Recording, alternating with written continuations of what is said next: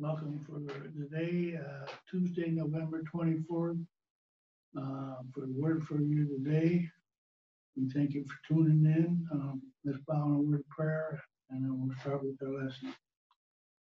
Heavenly Father, Lord, we thank you for this time we want to spend in your word. We thank you for being our God, Lord, and watching over us. Lord, we pray for you to bless us according to your will, and as we study your word, let us glean from your word what you want us to have, Lord. Let the Holy Spirit speak to our hearts, Lord. We thank you and we praise you, and we pray this all in Jesus' name. Amen. Okay, it's Tuesday, November 24th. Subject is He's Not Far from Each of Us, and this comes from Acts 17:27, New King James Version. Lean on God's presence and his people. The Bible says God is not far from each one of us. God does not play favorites. From the masses of the city avenues to the isolated villagers in the valley of the jungles, all people can enjoy God's presence, but many don't. They plot through their life as if there were no God to love them, as if their only strength was their own, as if their only solution comes from within, not above. They live godless lives, but you don't have to do that. You can lean on God's presence. For he himself has said, I will never leave you nor forsake you. Hebrews 13:5, New King James Version. Lean on God's people.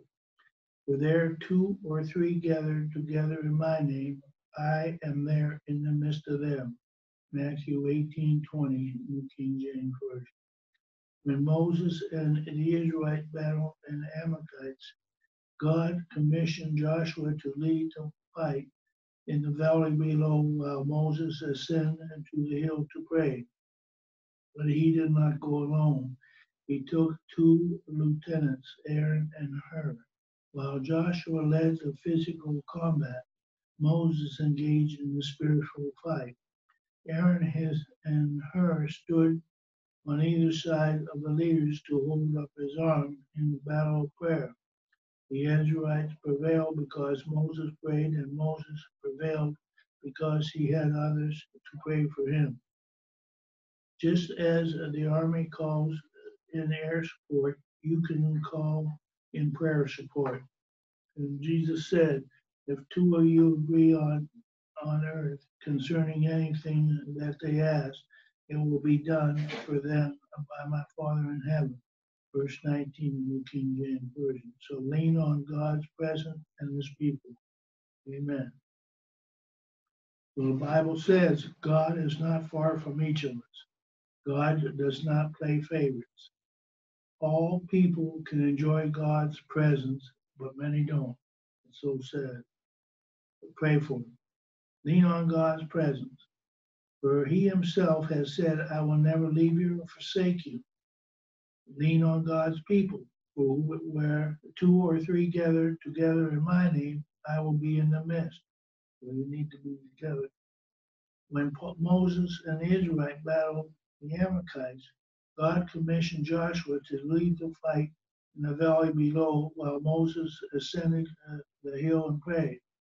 But he didn't go alone, so he can't go alone. He took his two lieutenants, Aaron and Hur. While Joshua was physical combat, Moses engaged in spiritual fight. Aaron and Hur stood on either side of the leaders to hold up his arm in the battle of prayer. The Israelites prevailed because Moses prayed, and Moses prevailed because he had others to pray with him.